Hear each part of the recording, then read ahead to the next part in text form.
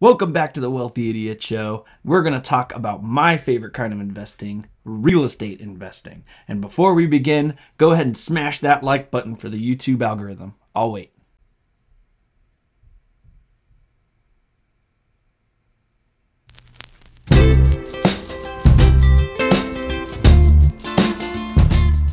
Welcome back, friends and fellow idiots. My name's AJ.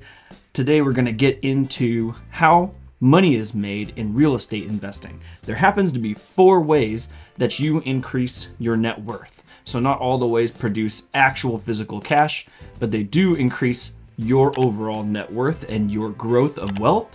And one of them produces cash. And then lastly, we'll talk about the one way you get to keep your money and the trick in the tax code that lets you keep all of the cash that you make. So let's get to number 1. Renovation gap appreciation.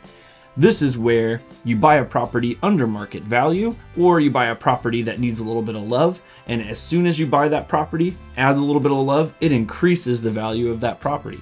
So in simple form, if you buy a $450,000 house and it's actually worth $500,000, you just technically made $50,000 in actual in immediate appreciation, which is outstanding.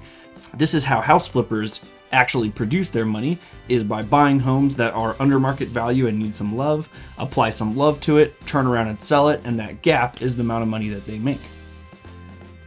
Number 2 is actual appreciation.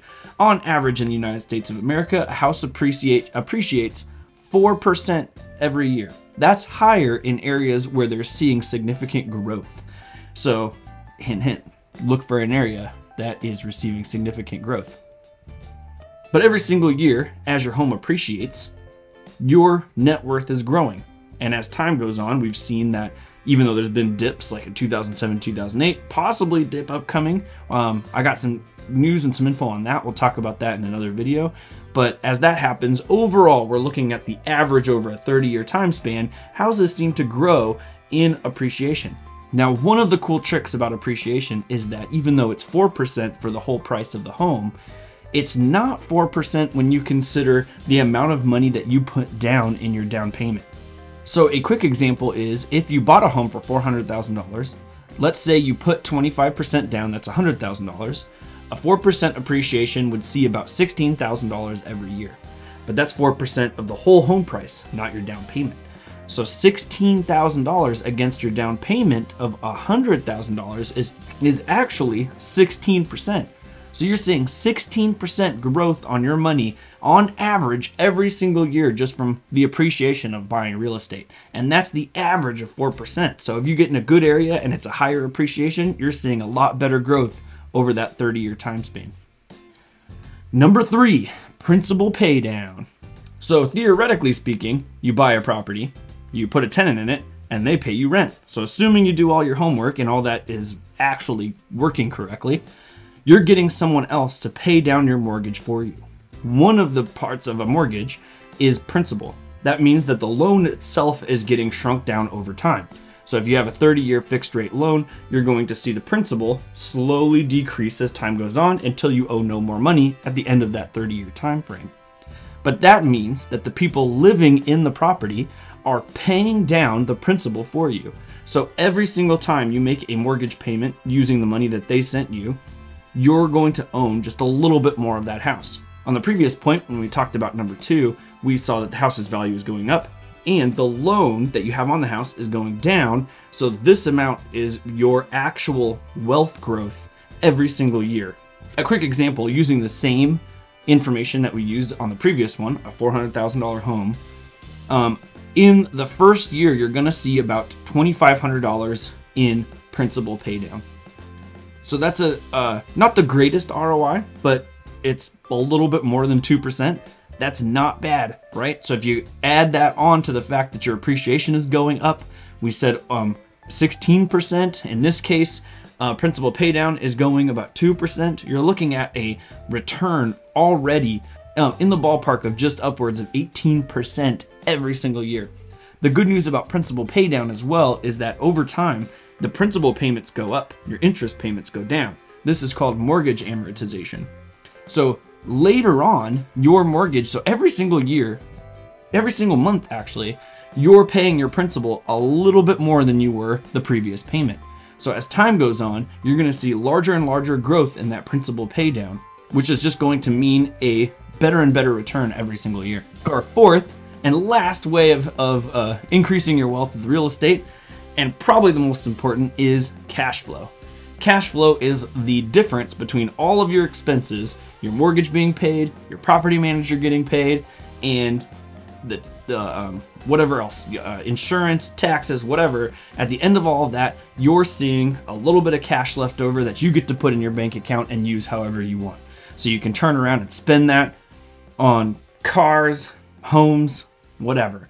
Preferably, and what people like to do with this cash flow, and it's one of the main reasons people are interested in real estate in the first place, is that we'd like to get that cash flow to the point of replacing our current lifestyle. So if we're living a $50,000 a year lifestyle, we want to replace that with income from the cash flow from our rental properties. And that means that if something tragic were to happen, we lose our job, we end up in the hospital for some reason, something happens to a family member, at the end of the day, we know that we're secure because we have that income coming from our properties to cover our lifestyle. So that kind of financial security is, or something you can actually buy, and is what a lot of people are striving for when it comes to real estate. Me personally, that's exactly what I'm looking for, is to replace my current living expenses with the income from my real estate investments. All right, number 5, the bonus point, how to save money via taxes. Well, whenever you run any business, and owning real estate is in fact owning a business, it turns out that you get to write off all of your expenses against all of your income. So if you were to spend as much as you made in expenses, and that ends up being net zero, well, you don't pay any taxes, which is outstanding. But the most important part of that is that we want to produce actual cash flow, and we want to write that off, and we get to through a trick called depreciation.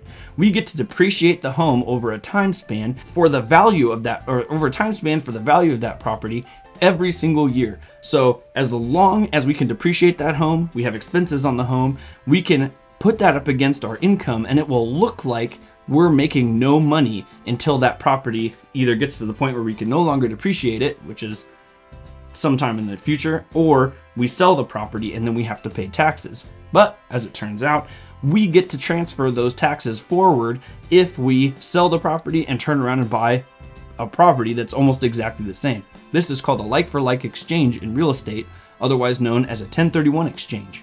So, all right, to sum that, I know that was confusing. To sum that up, what we're gonna do is write off the depreciation and all the expenses against our income. It's gonna make it look like we're losing money until probably somewhere around 15 to 20 years in the future. When that time comes, we're gonna sell our property, do a 1031 exchange into another property. We'll pay no taxes, and we get to start the depreciation process all over again with that new property, and we get to keep all the money that we're making totally tax-free. So, that was a lot of information. And we're gonna do more videos in the future explaining these individual bits. So I apologize for exploding your brain with all of that. But to recap, 1, we get to make money through renovation or gap appreciation. 2, get to make money through the appreciation of the home just over time. 3, principal paydown. Our tenants are paying our mortgage for us. 4, cash flow. Our tenants are paying a little bit more than our mortgage, and we get to put that money in our pockets. And 5, we get to keep all of that due to the tax code, letting us write off our expenses and depreciation of the home. So I want to thank you again for stopping by. Real estate is one of my favorite forms of investments because of everything that I've shown you here. I have done extremely well in real estate over the last few years since I began doing real estate. I know that the market looks a little bit crazy right now. We're going to talk about that and what to do about that and how to protect yourself, make sure that you're not biting off more than you could chew, especially if you're just starting out. But for now, I want you to get excited, look up as much information as you can, watch as many YouTube videos as you can. Until then, I'll see you guys next time.